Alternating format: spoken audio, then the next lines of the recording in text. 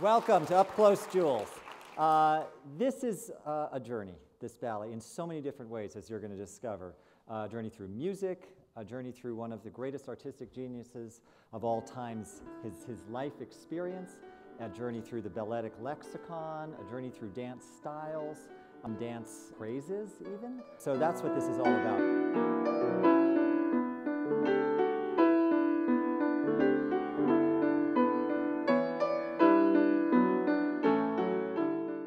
I remember reading that John Cranko was quoted saying, "Oh my God, I can't believe what Balanchine has done.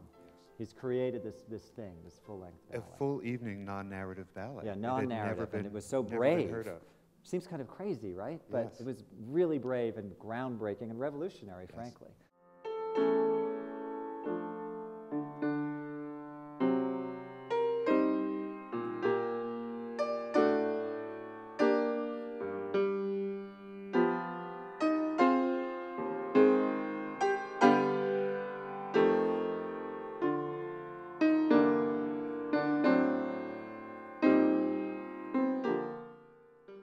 The second section came Rubies.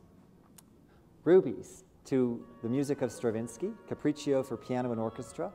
Again, speaking of revisions, Stravinsky composed it in 1929 and then did a revision about 20 years later, which is the one that we use today. And it is propelled by an entirely different aesthetic. It's really America. It's New York. It's bright lights. It's the world that Balanchine came to and the world he loved. So at this point, I'm going to ask to join me one of the great Balanchine ballerinas of all time and my wife, Heather Watts. Balanchine was incredibly forward-thinking, incredibly forward-thinking. In fact, a lot of the ballets look like they were choreographed like 10 years from now. Here's the cakewalk. Let's go on from here. What do you think this step is? Showgirl.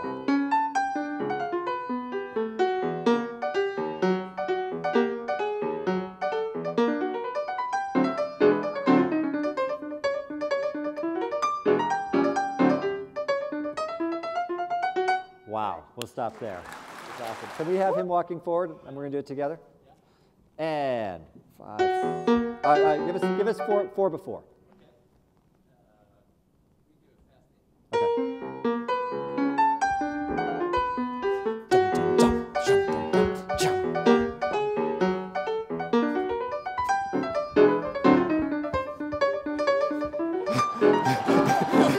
There was Diamonds, Tchaikovsky.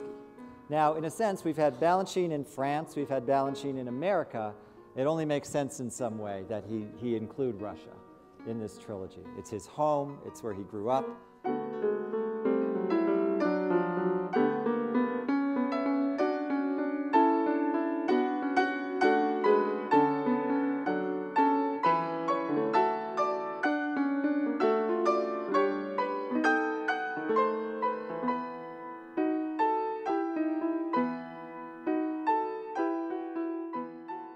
These are 3 separate ballets, but they have a theme, and they represent such a through line of dance, of nationality, of Balanchine's progress himself as he grew.